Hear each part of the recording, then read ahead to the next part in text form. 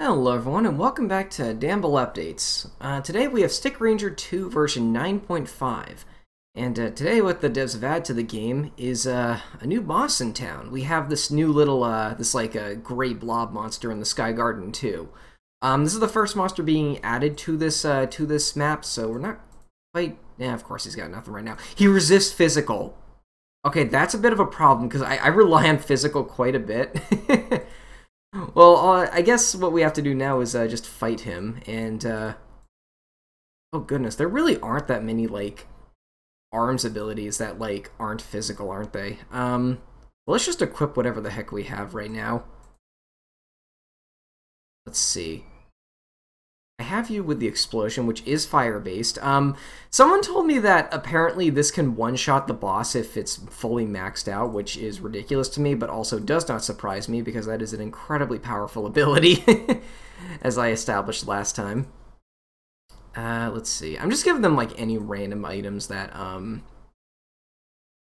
that are not physical elemented. I mean, I hope there's nothing that secretly makes them resistant to fire as well, because I find it's what I'm relying on the most here. That's fire, and then that's lightning. Okay, I think we're ready for this. So let's see what we are in for.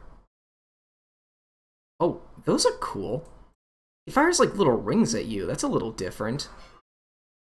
They kind of remind me of the rings from like one of the Powder games. Anyone remember those? Like I swear I remember there was like this little element called like ball.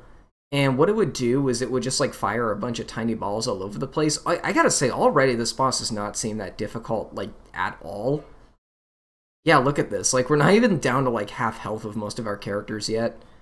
I'm gonna take a wild guess that they're gonna make this boss more challenging by just putting a bunch of, like, tiny monsters around him. Or, heck, maybe even making it, like, a double boss. But, oh, I'm actually gonna heal right there.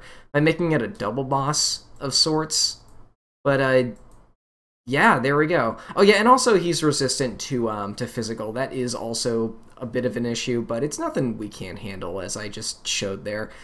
So yeah, that's the new enemy, the new boss. I'm willing to bet that next week we'll either get something for that boss to drop, or some kind of reward for that boss to give us, like maybe another Jerry, or I gotta say, there's room for a fifth party member, but I highly, highly doubt the devs are going to add one.